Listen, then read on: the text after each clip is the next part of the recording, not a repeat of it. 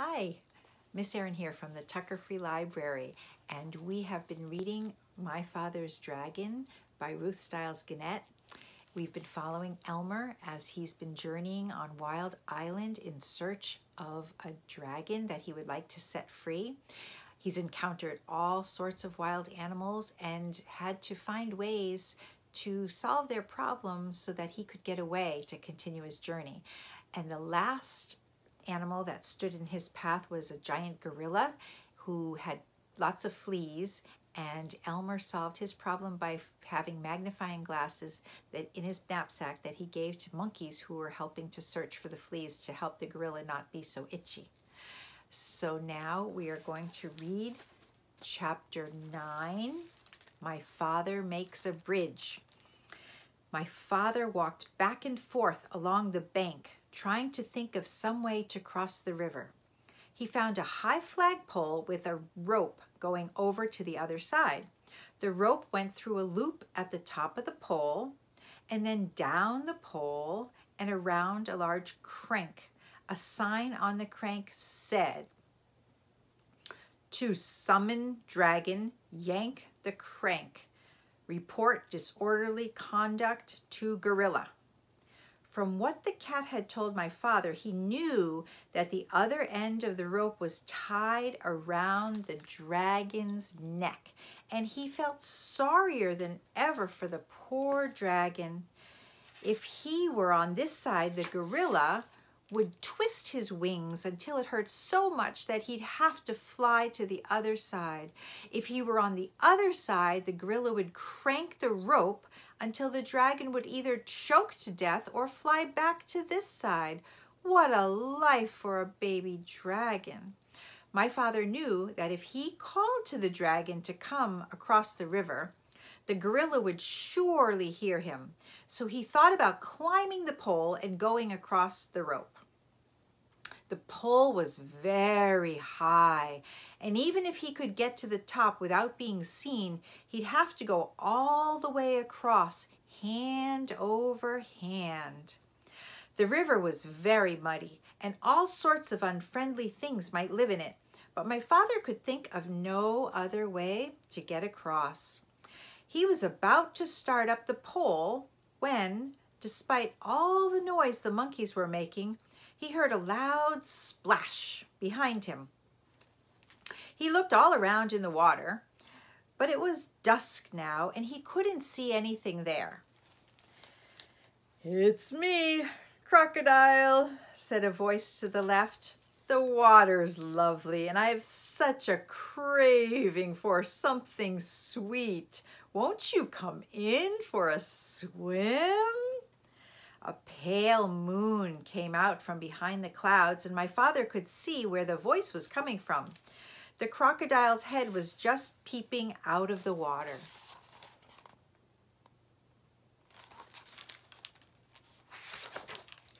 "Oh, no thank you," said my father.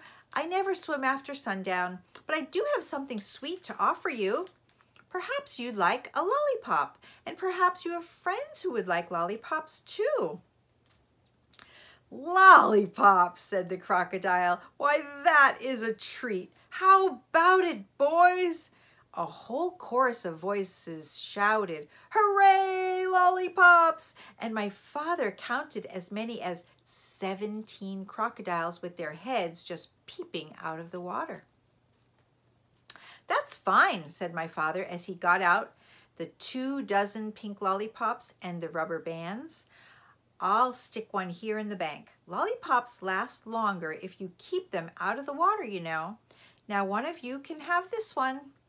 The crocodile who had first spoken swam up and tasted it. "Delicious, mighty delicious," he said. See the crocodiles coming up? "Now, if you don't mind," said my father, "I'll just walk along your back and fasten another lollipop to the tip of your tail with a rubber band. You don't mind, do you?" "Oh, no, not in the least," said the crocodile. "Can you get your tail out of the water just a bit?" asked my father. "Yes, of course," said the crocodile, and he lifted up his tail. Then my father ran along his back and fastened another lollipop with a rubber band. "Who's next?" said my father, and a second crocodile swam up and began sucking on that lollipop. "Now, you gentlemen can save a lot of time if you just line up across the river," said my father, "and I'll be along to give you each a lollipop."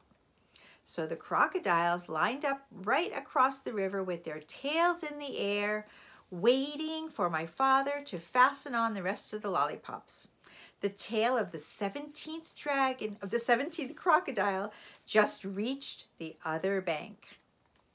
Chapter 10, My Father Finds the Dragon. When my father was crossing the back of the 15th crocodile with 2 more lollipops to go, the noise of the monkeys suddenly stopped. And he could hear a much bigger noise getting louder every second. Then he could hear 7 furious tigers and 1 raging rhinoceros and 2 seething lions and 1 ranting gorilla, along with countless screeching monkeys led by 2 extremely irate wild boars, all yelling, "It's a trick! It's a trick! There's an invasion and it must be after our dragon! Kill it! Kill it!" The whole crowd stampeded down to the bank. As my father was fixing the 17th lollipop for the last crocodile, he heard a wild boar scream, "Look, it came this way. It's over there now. See? The crocodiles made a bridge for it."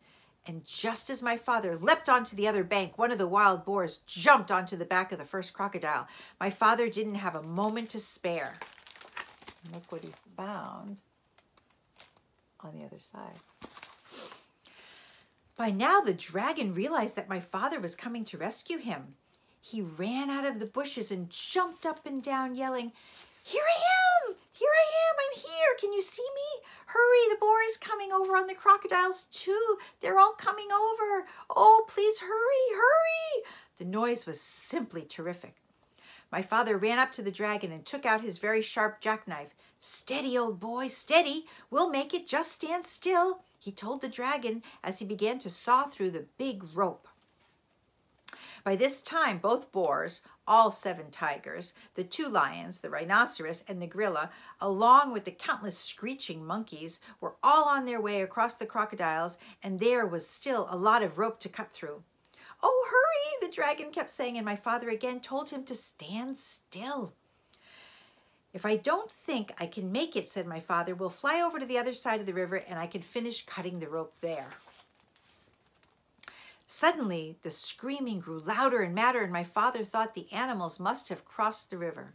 He looked around and saw something which surprised and delighted him, partly because he had finished his lollipop and partly because, as I told you before, crocodiles are very moody and not the least bit dependable and are always looking for something to eat. The first crocodile had turned away from the bank and started swimming down the river. The second crocodile hadn't finished his lollipop yet. He was still sucking it, but he followed right behind the first. All the rest did the same thing, one right after the other, until they were all swimming away in a line. The 2 wild boars, the 7 tigers, the rhinoceros, the 2 lions, the gorilla, along with the countless screeching monkeys, were all riding down the middle of the river on the train of crocodiles, sucking pink lollipops and all yelling and screaming and getting their feet wet.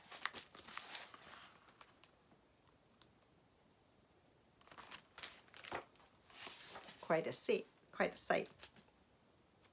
My father and the dragon laughed themselves weak because it was such a silly sight.